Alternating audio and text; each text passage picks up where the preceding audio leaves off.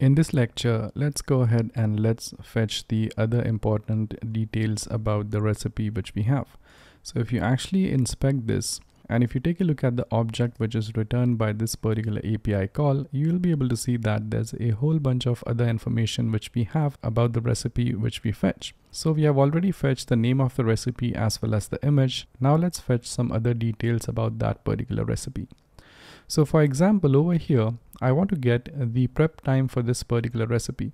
So if you take a look at this, there's a property called as ready in minutes, meaning that this recipe will be ready in 45 minutes.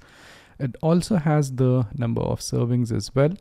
It also has some other information about that particular recipe as well. So for example, if the recipe is vegan, if it's vegetarian, if it's healthy, or if it's popular or not. Along with this, it also has the other information like price per serving as well.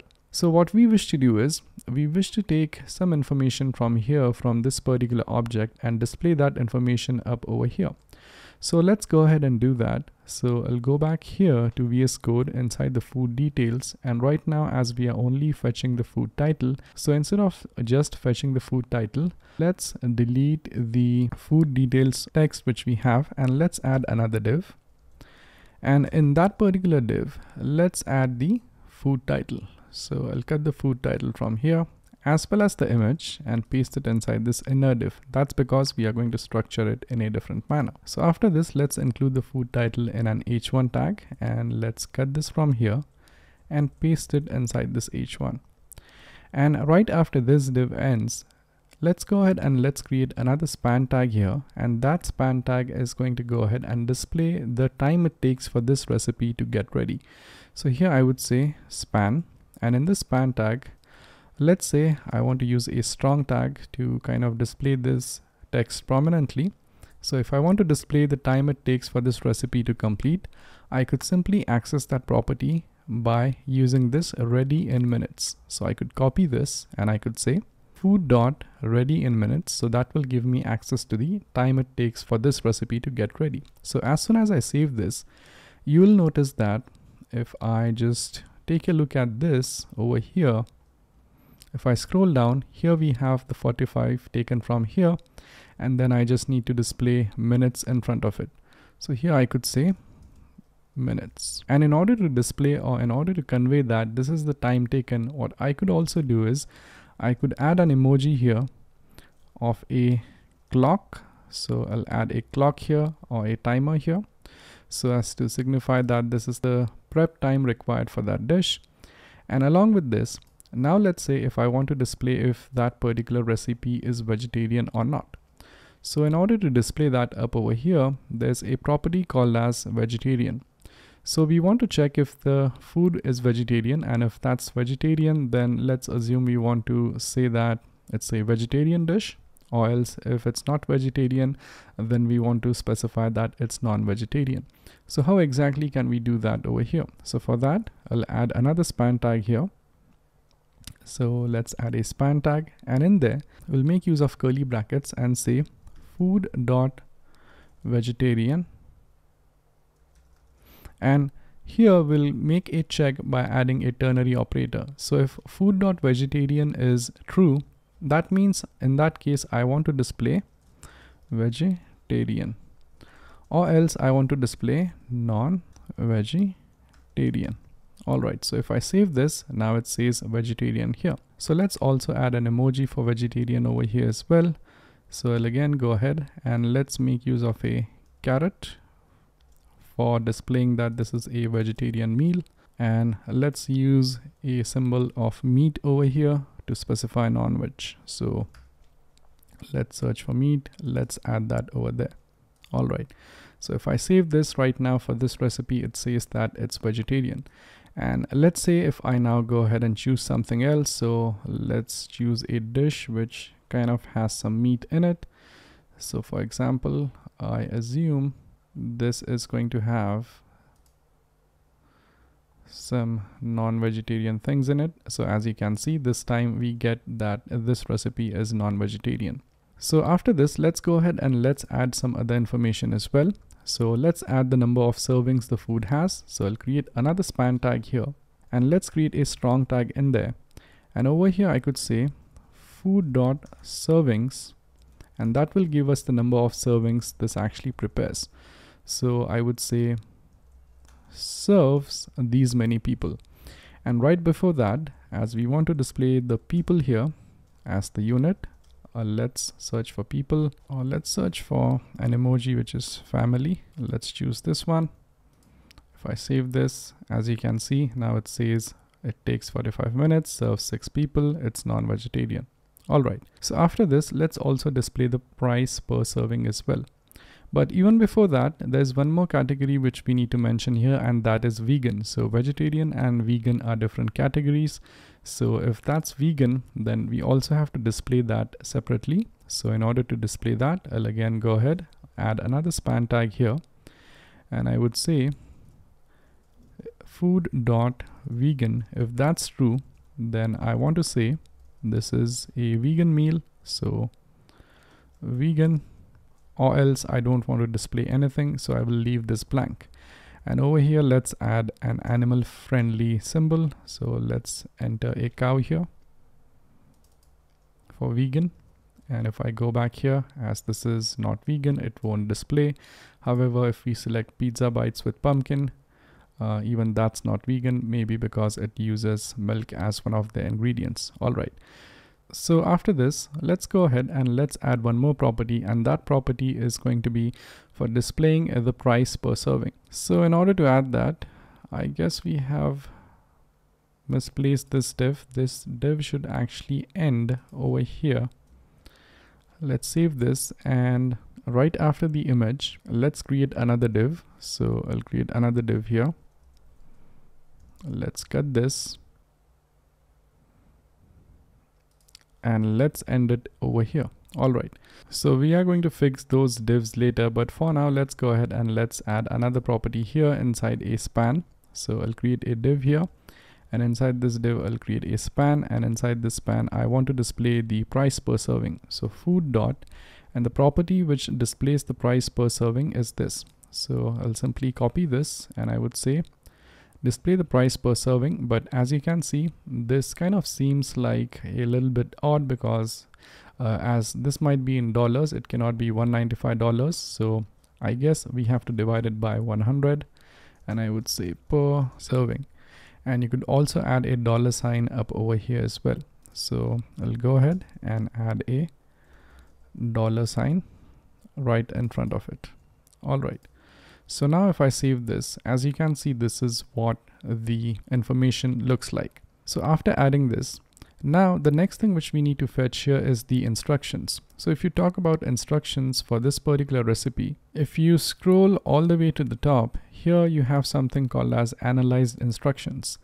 And analyzed instructions is actually an array, and in that particular array you have certain steps which are the number of instructions for that particular recipe. So now what we wish to do is we wish to fetch each and every instruction from this particular object, which looks pretty complex. So let's go ahead and let's break it down into a couple of simple steps here.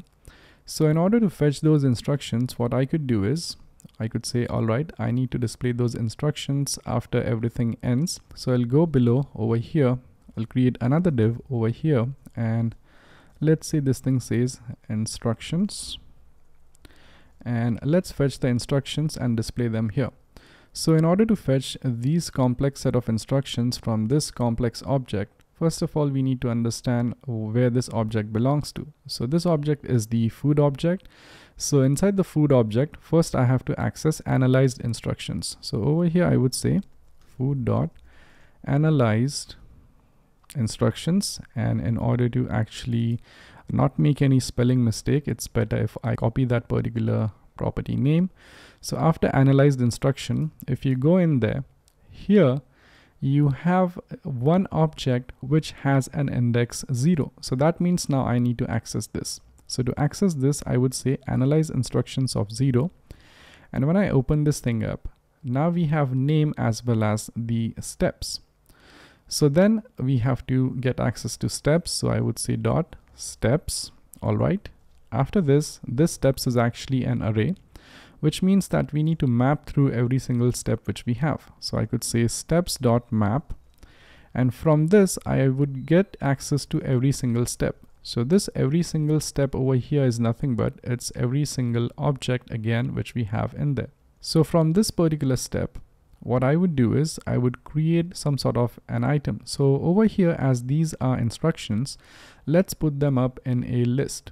So here I would use an li tag, and in order to add that li tag, first of all I'll use the parentheses and say li, opening and a closing tag, and in there what I would do is I want to access this particular instruction. So this is again present in step. So to access this, I have to say step.step. So remember that this is steps, which is this array. This step is every single object which we get from here. And now in order to access every single instruction here, I have to here say, take this step and access this step from there. All right. So this might look a lot complex, but if you kind of go ahead and follow this process step by step of accessing the object, then accessing another array inside the object, then accessing the 0th element of that array, then accessing another array inside that object, then again going inside that array, again accessing all the elements using map, then again accessing the object inside it, then again accessing the property of that object. So this is what exactly we have done here, and even though this might look complex, but as you can see it's quite simple if you follow each and every step. So if I save this, as you can see, immediately all the instructions actually popped up over here, which is all fine and good. However, there's one little problem with this, and that problem is let's say if I close this, this works well as of now, but watch what happens when I hit refresh.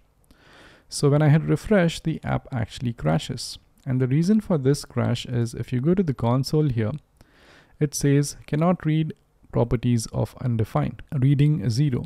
And why this happens is because when we first go ahead and reload our application, what our application does is that it immediately starts rendering whatever we have up over here.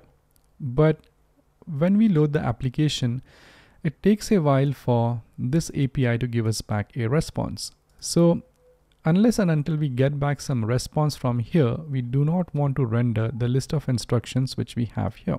So that means now we need a way to find out when we have actually received that data, and only after we are sure that, all right, we have received all the data from here, only then we actually want to go ahead and fetch those instructions from here. So that's what we wish to do. So the question is, how exactly would we know when the data is loaded? So in order to keep track of that, what you could do is you could add a state here called as isLoadingState. So that isLoadingState is going to be a Boolean value. So that means whenever the data is loading, it would be set to true. And when the data is completely loaded, we will set that state to false so that we will understand that now the data is loaded. So let's create that state here. So I would say const is loading, and let's also use set is loading as well to change the status of this. So let's say this is a state, and when our application loads for the very first time, the is loading should be set to true because the data is not yet loaded.